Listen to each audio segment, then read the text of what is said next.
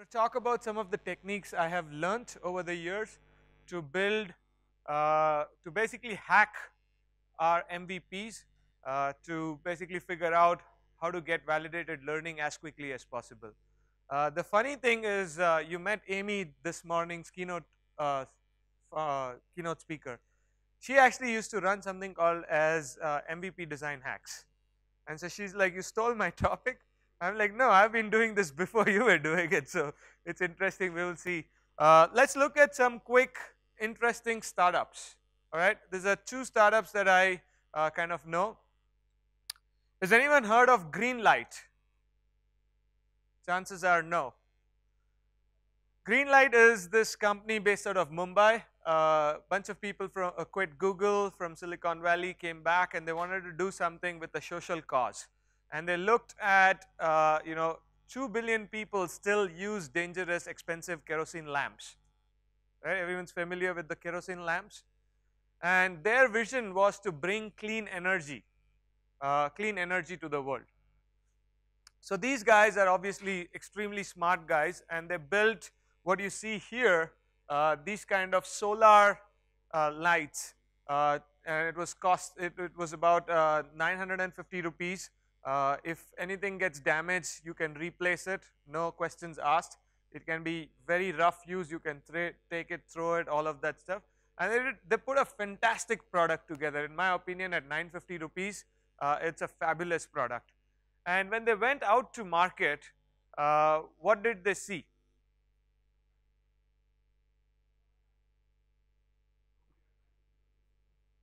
Oh, people had 950 rupees for sure, but people were not willing to buy. Adoption was not there, right? Why you think there wouldn't be adoption for such a fantastic product? Zero maintenance, because it's all solar, right? And if anything goes wrong, you get a free replacement.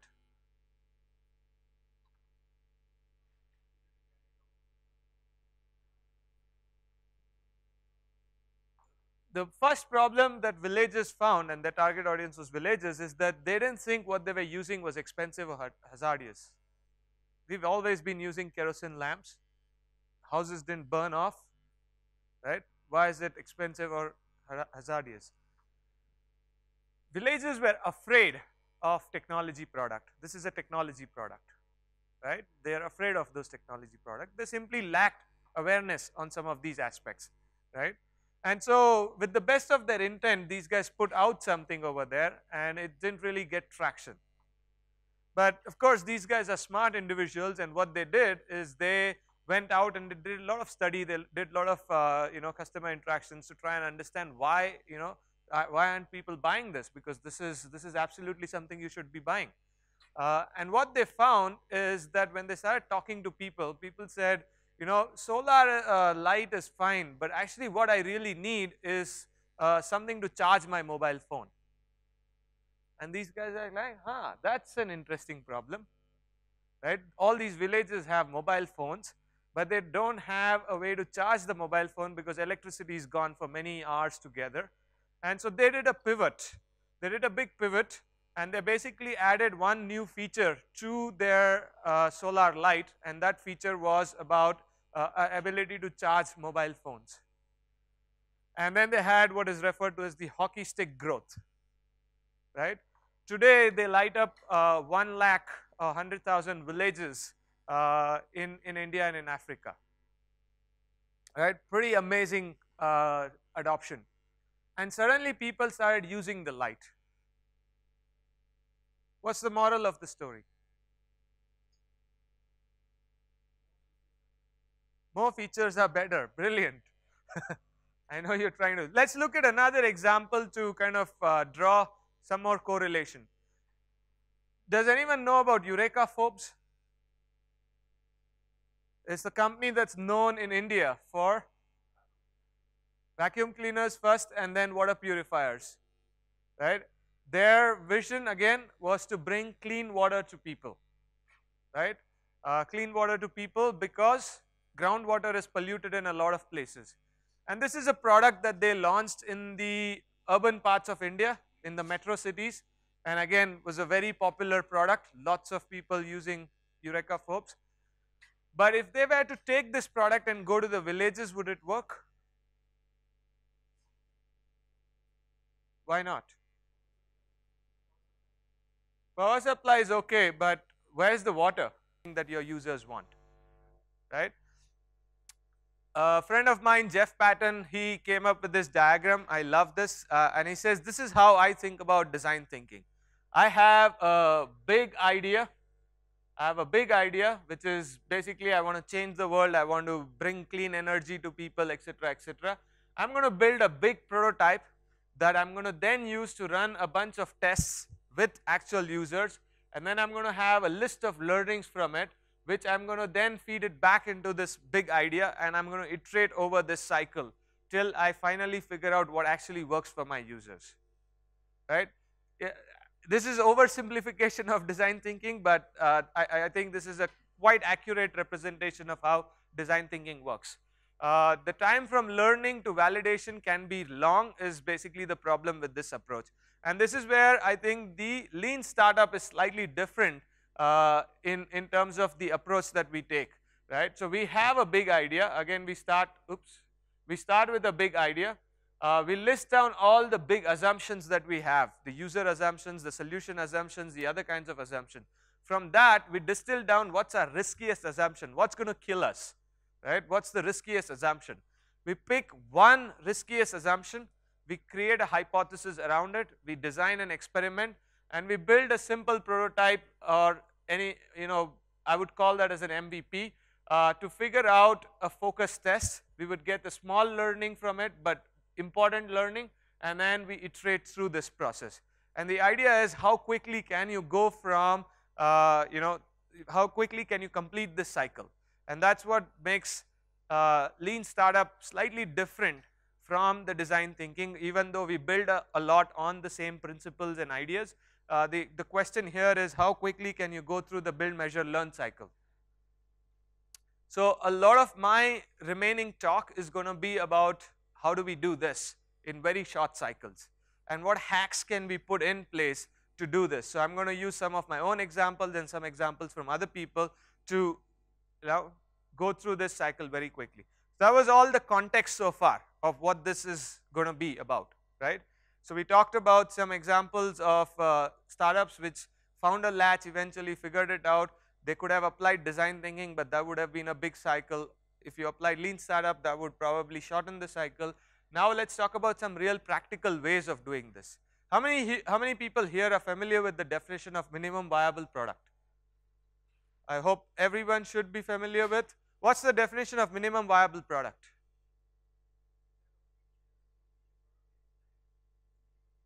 Absolutely wrong. Absolutely wrong.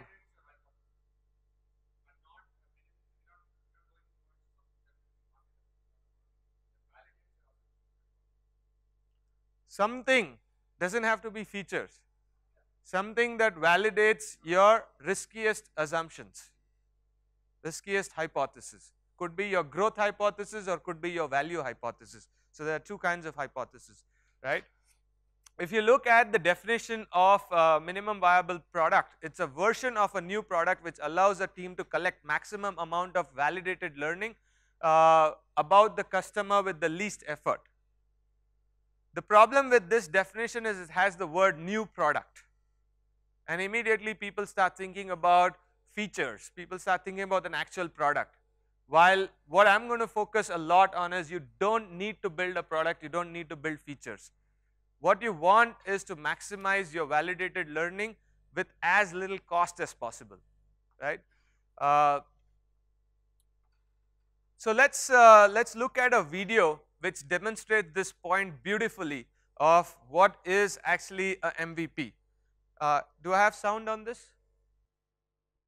So my name is Paul Howe. I'm going to talk about a specific technique that my startup has used to conduct really realistic, really effective user tests of our ideas. So about a year ago, we had an idea for a social purchase sharing app where you would stream out what you're buying to your friends, and they would share back with you what they were buying, and it was going to be great, and it was going to be a social networking take on product reviews. And being a lean startup, we mocked it up, static prototypes, we got it in front of a lot of people, and they said, you know, I'm not going to use it, but I could see how other people might use it. And then we heard that again and again, and we said, well, why wouldn't you use it? And they said, because I don't know which of my friends would actually use this. And it made sense. It's a social application, and if they don't see the real faces of their friends that they can emotionally connect with, they can't actually grok what it's going to be about. So I said, all right, we need to make this a more realistic test than what we've done. And we drilled down on the most important interaction on the site, which is when someone does a purchase and shares it on Facebook, and it appears in their friend's newsfeed. And we were interested, would people actually click? Would they care? So we thought about, how can we make this realistic? Do we have to build the whole thing and build this pretty serious sized app to do this, or can we fake it really well? We decided to try to fake it, and the technique we used was a Grease Monkey script. So if you're not familiar with Grease Monkey, it's just a simple little JavaScript that can change the way a website appears. So here's an Amazon product page. After I installed Grease Monkey, it now pops up every time I go there, a little yellow box that shows competitors' prices.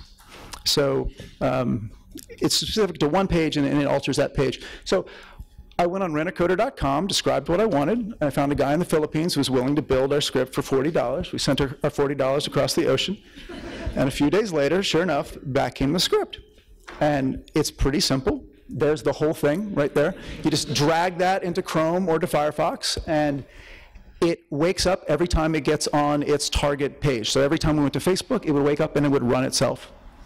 So the next thing we do is our standard procedure. We post an ad on Craigslist, say we're running a social media focus group. We bring people in. So what's your favorite social media site? And invariably they'd say Facebook. We'd say, great, why don't you log into Facebook? That's a great idea. And up would pop their newsfeed, and they're feeling totally in control. It seems very realistic. Their newsfeed pops up, and the Grease Monkey script runs, and it inserts fake content into their feed, and it's using their real friends' names and faces. So it's pixel perfect real. If we built the whole thing, it wouldn't have looked any different than that. And so then we sat back and said, well, are they going to notice this content that our app would normally insert into their feed? And sure enough, no prompting, they were like, wait a minute, my friend Michelle bought a Lady Gaga album, and my friend Charlie bought, an iPad, and they noticed, and they reacted very strongly. Hated it. This is how Facebook is going to hell. It used to be about friends, and now it's about commercial stuff. I remember back in the day, we would share poetry, and now I hate these ads. And we did it 50 times, and there were 3 people who liked it. So it was a very different reaction than when we did the initial prototypes. And it really wasn't that hard to do. It was a $40 script. So that's my main point. All right, I'm going to jump ahead, but you get the point, right? What was their riskiest assumption?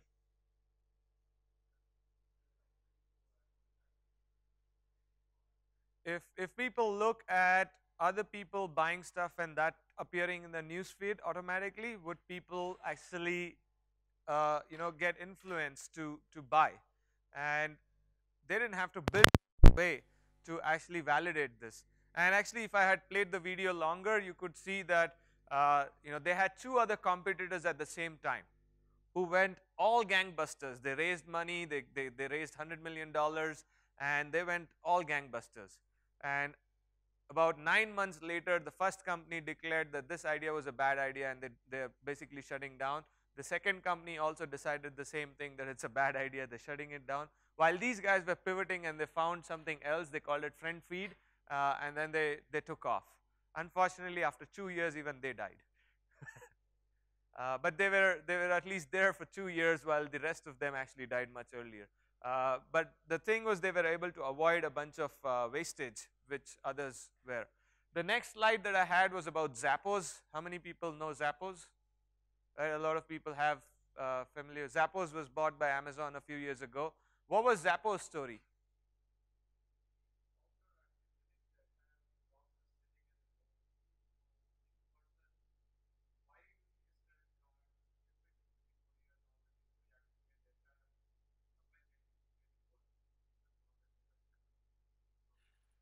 So Zappos, the idea was that is the market ready to buy shoes online?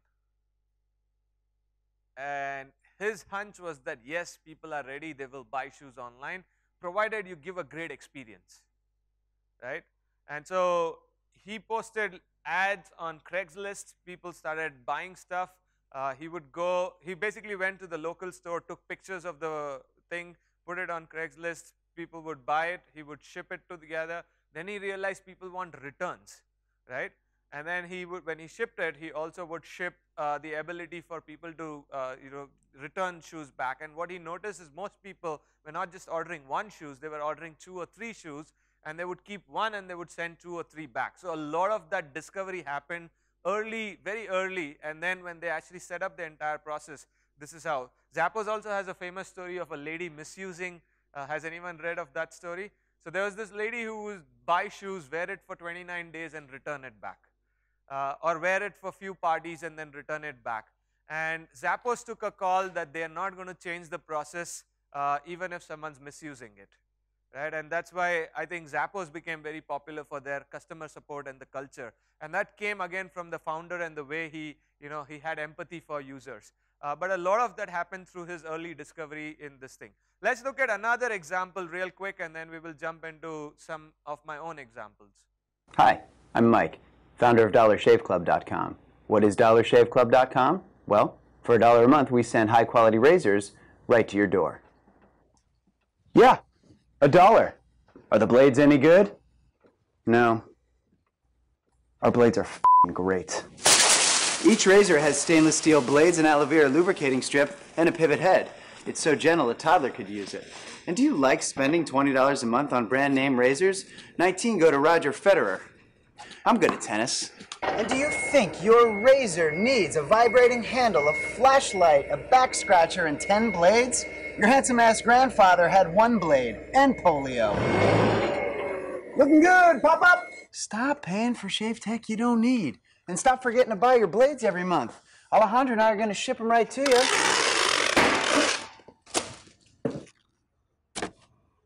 We're not just selling razors, we're also making new jobs. Alejandro, what were you doing last month? Not working. What are you doing now? Working. I'm no Vanderbilt, but this train makes hay.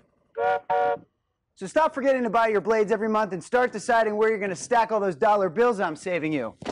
We are DollarShaveClub.com, and the party is on. I look around I put your tricks to the job like a gangster when I'm coming to see you, see you, see you, see you.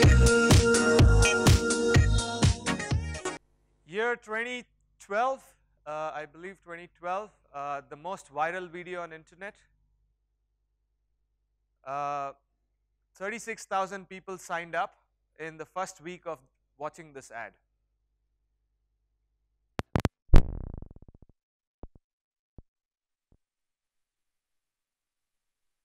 Before, it's basically I think he spent $11,000 to make the entire video and put it online. He himself acted in the video. He did so again, kind of applying all the thinking over there. And what was the hypothesis this guy was trying to validate with the video? Well, people would be interested in getting something like this. Some people would join a dollarship club. Not really. They would move from branded to non-branded. Yes, a little bit more. Would they order razors over the internet? The key hypothesis here is $19 Gillette shaving blade. $1 Dollar Shave Club blades. $1 cheap stuff, I'm not going to use it. $19 great quality. It's very human that we associate price with quality, right? So can he break that? That was his main hypothesis, right? Would people discard this if it's $1 is too cheap and then associate with bad quality, right? So can I break that cycle? That's the first hypothesis. The second hypothesis was there's a certain rate at which you consume shaving blades. It's quite predictable. So can we just predict that and ship it to you instead of you having to forget going and buying blades, right? And would people want that convenience, right? So there were two hypotheses that Mike was trying to validate through this video. And that's kind of what he did, and he put a simple landing page for people to go sign up and buy stuff. Did he have a warehouse? Did he have supply chain management figured out? Answer is yes. Dollar Shave Club existed before even he made the video, but there were no takers. And this was, the video was basically the point where he actually really took off, right?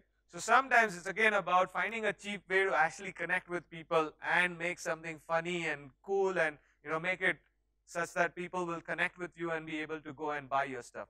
Now there are 50 other Dollar Shave Club mimics, right? So he's disrupted the complete market. And that's to me a case of a great success. I've done something similar, like quick Google Forms to see how many people are interested, and then convert it into a more full-fledged site and stuff like that to validate some ideas. This is a pretty common hack a lot of people do, is just start with a simple form, see how many people are interested, and then kind of make a full-blown site or other kinds of things. Another startup that I was involved with, and I'm going to spend a little bit time kind of talking about that. And our idea was to basically help kids learn mental arithmetics. This is at Adventure Labs, one of my previous startup. And our idea was to basically help kids learn mental arithmetics. And Abacus was one of the tools that we found that a lot of people in India, about 100,000 people every year in India, go through Abacus classes. They learn Abacus to get good at mental arithmetics. My partner, his two daughters had done it, and they were faster than a calculator. So you can throw 100 random numbers at them, and they will multiply it every time you throw a new number at them as fast as you can, much faster than you can do it in a calculator. And so we thought this is really powerful, but the problem with this physical abacus is that it doesn't give you pinpointed feedback, and it's not customized, it's not adaptive in terms of the pace at which someone can go through. If someone's fast, they can't go as fast as they want because it's controlled by the class, right? So that's kind of what we were trying to do, and our original idea was to build actually an electronic abacus that will solve this problem, right? But we did a 3D modeling, we hired some people, and we figured out that this is going to be a fairly expensive process of building these models, of actually building this real electronic abacuses, getting it out to people, validating that it actually helps, and then bringing it back to complete the cycle. So we came up with the idea of why not pick a off-the-shelf. We looked on the iPad App Store. We found that there is a bunch of these iPad-based abacuses. Can we just use that to validate our hypothesis? That will giving pinpointed feedback help kids learn faster, right? So we tried this, and the answer was actually people were able to pick up. So in a class, it took 3 weeks for kids to learn all the numbers on the abacus. Give any number, how to represent on the abacus, take 3 weeks. On the iPad, it took them about a week. So what we found is actually this pinpointed feedback is actually helping kids validate stuff. And we went on to do a bunch of other things, adding gamification, adding some kind of a sense of purpose so that they can keep coming back and doing things. Adaptive learning. I'm just skipping a bunch of these things. I'm just kind of showing how we evolved over a period of time. We went through 7 pivots before we realized. This was an interesting experiment where our hypothesis was that if, not a hypothesis, forget the hypothesis, we wanted to basically have the kids practice 10 minutes every day. If the kids don't practice 10 minutes every day, then some of the power of this abacus falls off, right? So how do we ensure that the kids will keep coming back every day?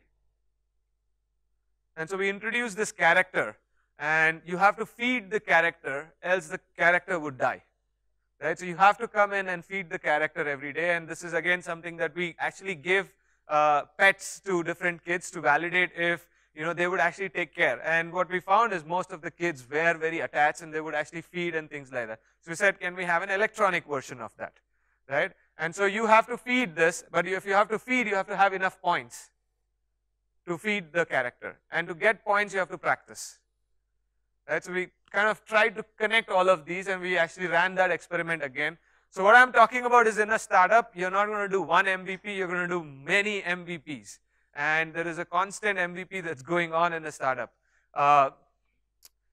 Another one was around a lot of kids drop off after 3 months of this because they don't see any real improvements. And how do you visualize the improvement? So what we did is we put this fake, this is basically your thinking ability is improved and your memory is improved by so much %. Right? It's just a fake thing. And what we saw is kids kept coming back and looking at this. Right? So again, ways of gamifying things to engage people more. I'm going to skip some of these. We actually, once we had the basic idea flushed out, right, at this point we've not really built any software. We just were randomly experimenting a lot of different things, and that took us about a year, right? It took us about a year to just keep experimenting and figuring out these things. And then we went to some potential big guys in this space because we are nobody in the education space. If we went out and put a product out there, guess what? Nobody's going to care for it, which we knew beforehand. So we had, we had thought about the channels, how we're going to distribute this, and we said we're going to tie up with one of the big guys. We had a list of 13 companies that we said we're going to tie up with. We started right on the top of the list, went through every single company, everyone rejected us. And the reason for rejection was that this looks fantastic, but it's too futuristic. This is not going to work. Can you give me this on a Windows machine? And we're like, no, this only works on a tablet. They're like, no, this is too futuristic. So he said, screw this. We're going to take a small version of it. We're going to spend 2 weeks, and we're going to build a small game which has the basic elements of this, and we're going to put it on the App Store.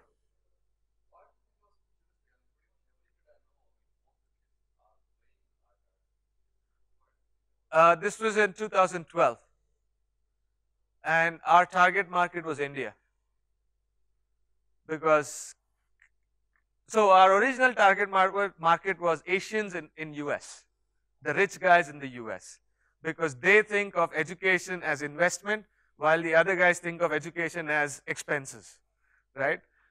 So we targeted Asian, but every person we spoke to, they said, how do you target Asian origin parents in US? If you figure that out, let us know, because a Google ad will cost you $3 per acquisition, right? So we said, okay, backing off, we can't. So let's focus on India.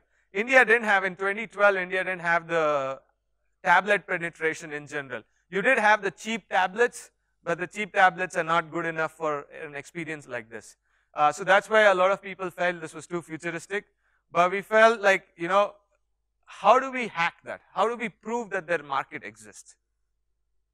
So we spent 2 weeks, we put together a simple game which has the basic elements. We put it on the App Store, and as you can see from here, we had 100,000 downloads in the first week. We were number 3 on UAE and in India App Store. So we went with these numbers to these guys, saying, you said that this is too futuristic, there's 100,000 downloads. What do you have to say about that? And they're like, okay, the real reason is this is going to sabotage our product. It's going to sabotage our business, because most of these guys, their business was franchisee model. And we're going to completely disrupt their franchisee model, right? So anyway, long story short, we decided to scrap this because this is a much bigger game. And by this time, we had burned enough money that we didn't want to pursue this. So we actually shut it down. But it was a great learning experience in terms of, sometimes you have the right product, but you don't have the channel. And if you don't have the channel, then your product's not going to make it, right? So it boils back to the early story that I talked about. If you can't find the latch, the distribution channel or whatever, how to connect with your users, you might have a fantastic product, but it's not going to go anywhere. The interesting thing is we said, why not put it in the App Store? Because the App Store is doing well. So the next one we put in the App Store was $1. This was free. The next one we put in the App Store was $1. What was the response? 7 downloads. It's like, okay, clearly we don't know how to crack this market, and we're not going to attempt doing that. So we backed off, we pulled off the startup. I'm going to skip my intro because most of you know me by now. I'm going to jump straight to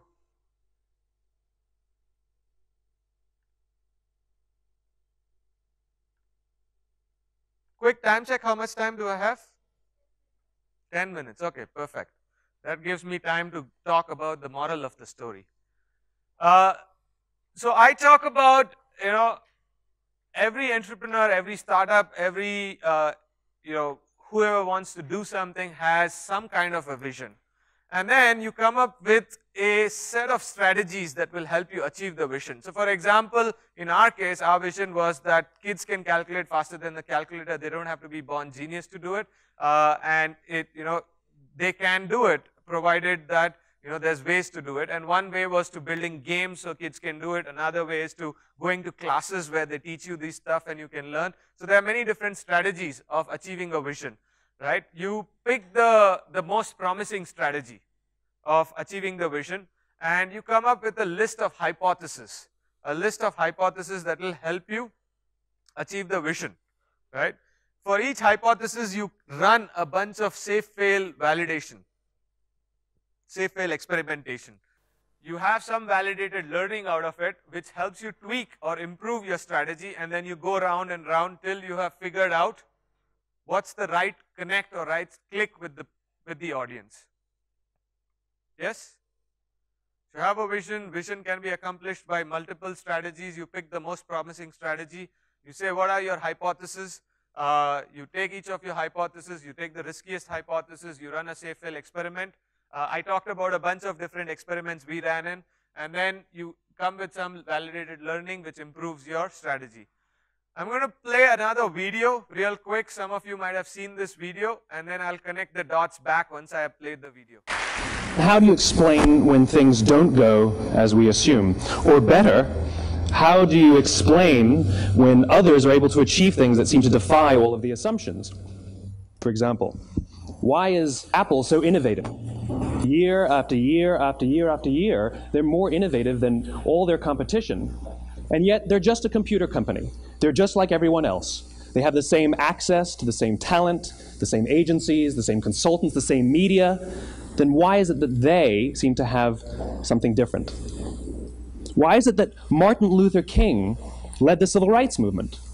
He wasn't the only man who suffered in a pre-civil rights America, and he certainly wasn't the only great orator of the day. Why him?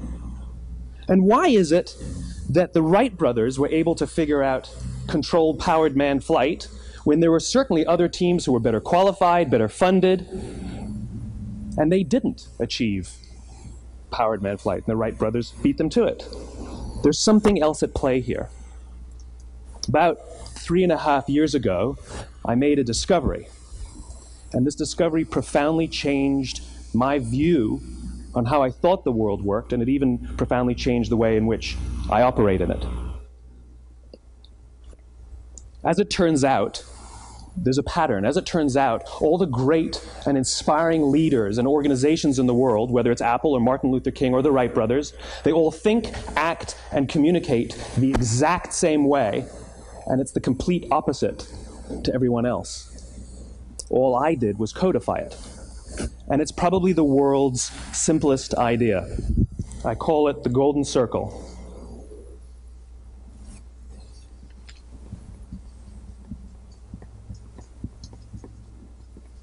Why, how, what? This little idea explains why some organizations and some leaders are able to inspire where others aren't. Let me define the terms really quickly. Every single person, every single organization on the planet knows what they do 100%.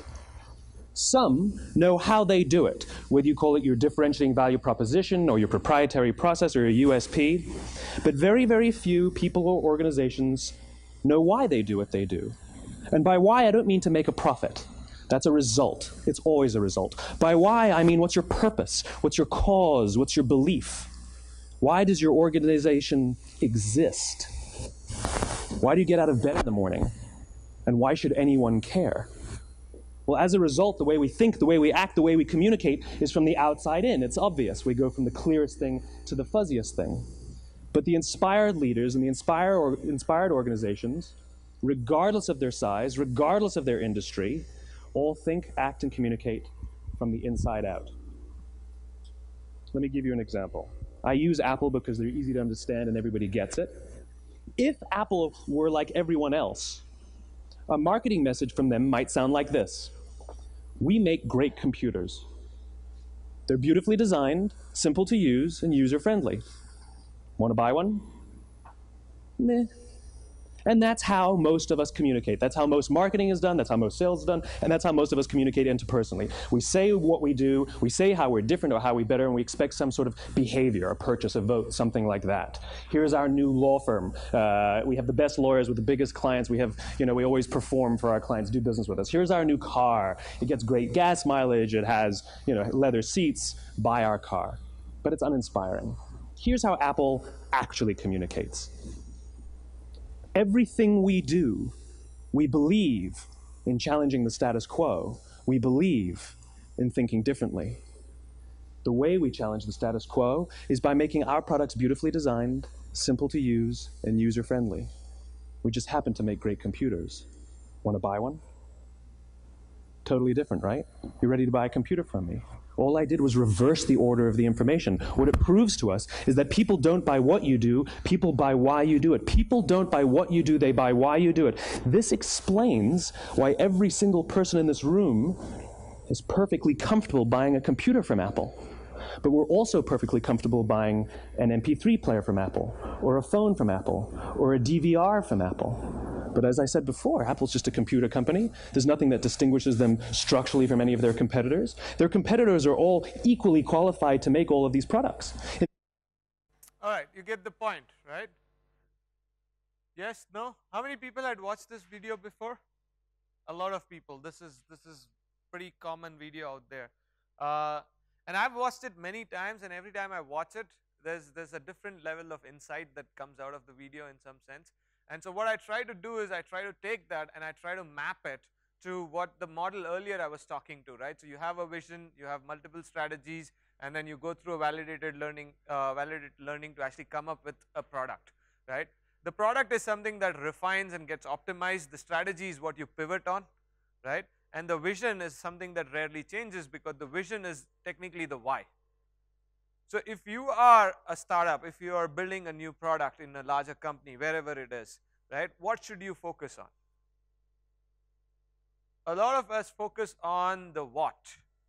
We focus on the features, we focus on the differentiating value proposition, but do we focus on the why? And so the point I'm trying to make here is that, in my opinion, your MVP, right, your series of MVP are about trying to figure out the why. And once you figure out the why, then you can use a lot of lean startup techniques or other kinds of techniques, agile techniques, to figure out the how and the what, right? But the figuring out the why is extremely important, and that's something you need to do very early on. And it's something that is a continuous process. It doesn't stop with one attempt. But if I were to summarize, if we go back to the original definition of MVP, it's not about finding the minimum viable product that gives you validated learning. It's about figuring out the cheapest technique to connect to the why of you're doing something. And if you can figure that out early on, then the how and the what is rather easier to figure out at a later point, right? So that's kind of my big point about hacking MVP. So if your focus is on the why, you'd be able to find lots of different techniques to cheaply figure out whether this is something that would resonate with people, if this is something that appeals to people, and then the how and what is something that you can figure out. Of course, there are a lot of books on this subject, and I'm sure you've seen that throughout the day. So if you're interested in any of these books, that's what it is. I'm pretty much done, open for questions at this stage.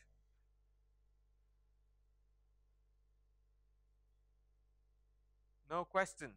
Yeah.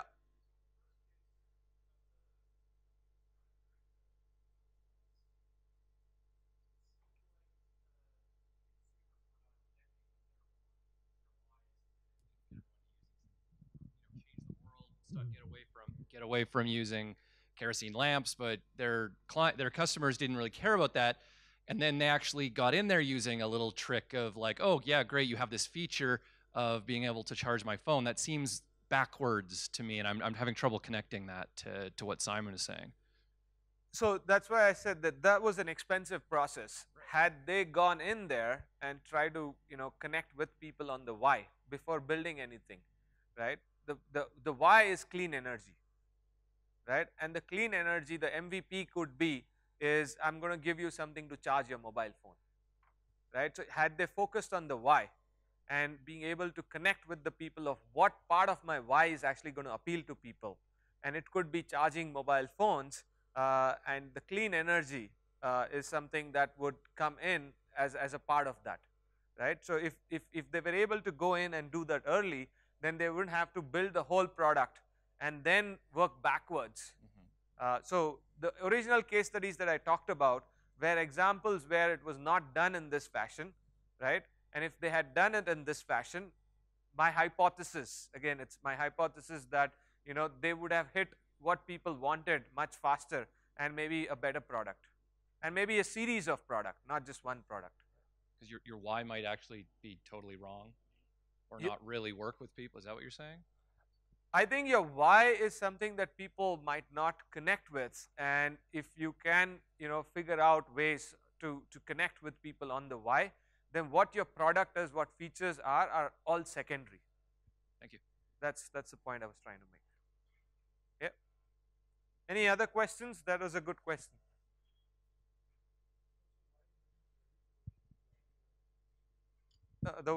That's the how. No, that's the how, right? The how is the value proposition, the unique selling, all of that stuff, right? The why is why should someone care? Do you believe in the vision that we believe in?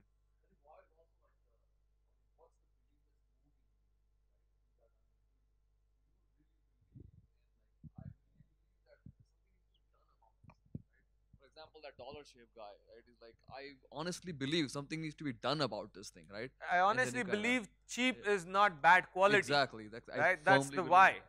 How I do it, I happen to make razor blades, I'm going to make something else, I'm going to make something else, and people will connect if they're sold on the why, right? The why for this conference, for example, why do we run this conference?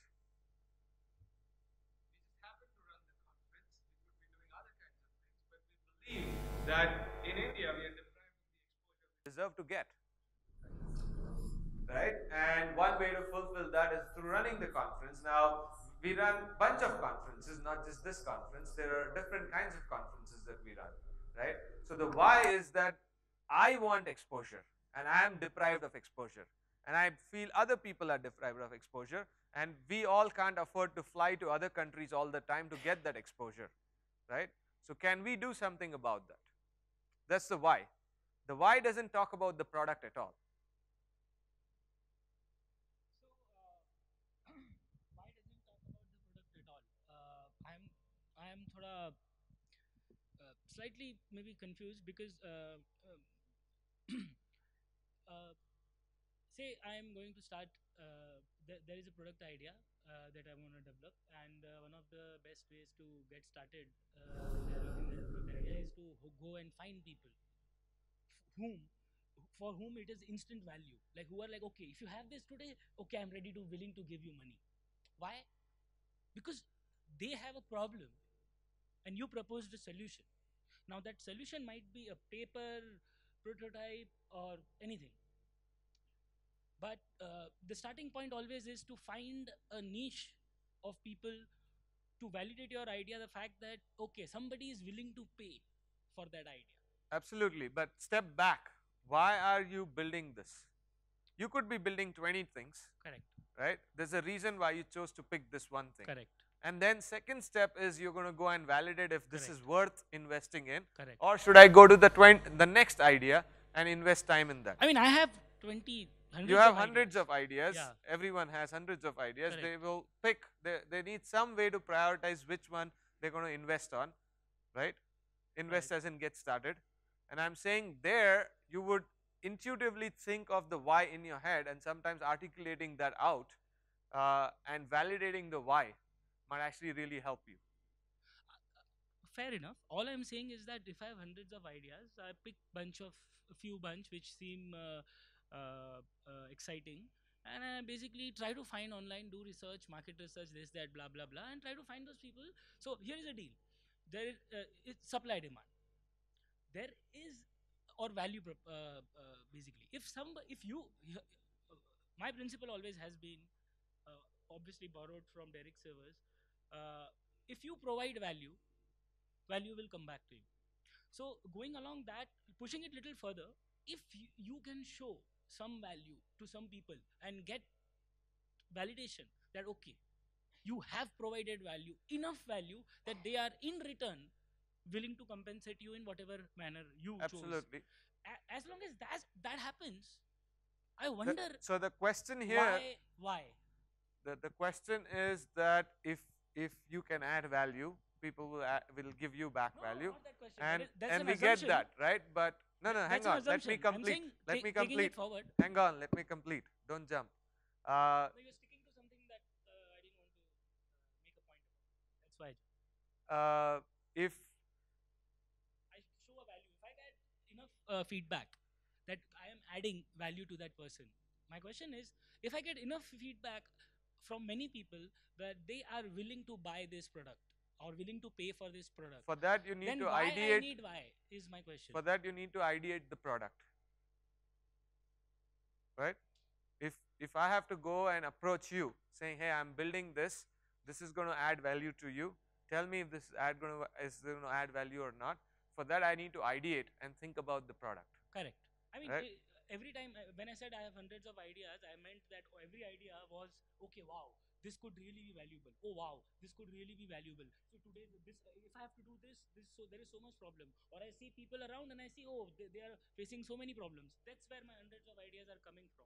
Correct. All I'm saying is I pick bunch of them and I do my validation, niche validation from many people, and if they are willing to pay, if they are willing, or some sort of feedback I get that yes, they are willing to pay for it, then why I have to worry about why is what I'm wondering.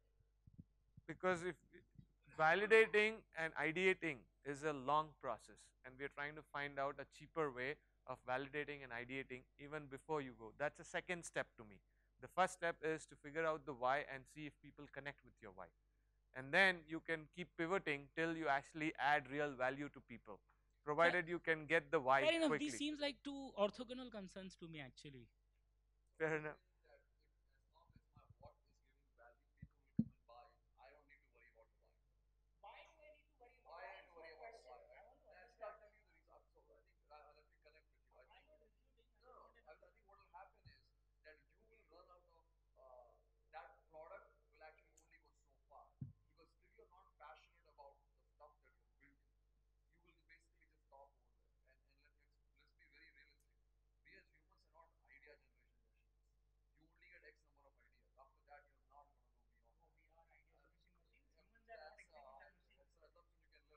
But I think, Kalpesh, to your point, where you're getting is you're going to run out of steam with a certain idea, with a certain thing, and maybe you will drop off. But if the why is connected, then you could keep adding new things beyond it.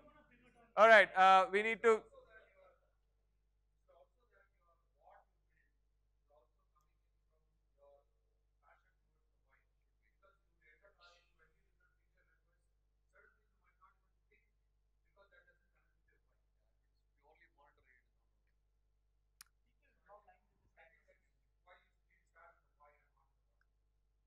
I think what you're talking about is once you have the product, I'm saying even much earlier, right? So why is important when you have the product and you need to decide between 10 features which one you will do, whether you'll not do. I'm saying even before starting, right? There is a implicit why in the heads of the creators.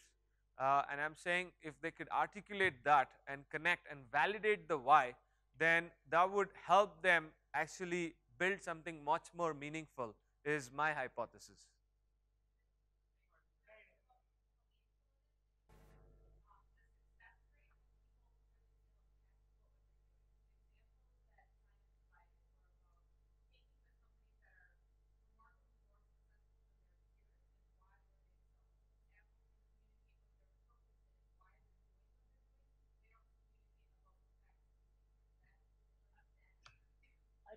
All right, time out, and we will continue the discussion because the next speaker needs to get on stage. So thank you, everyone.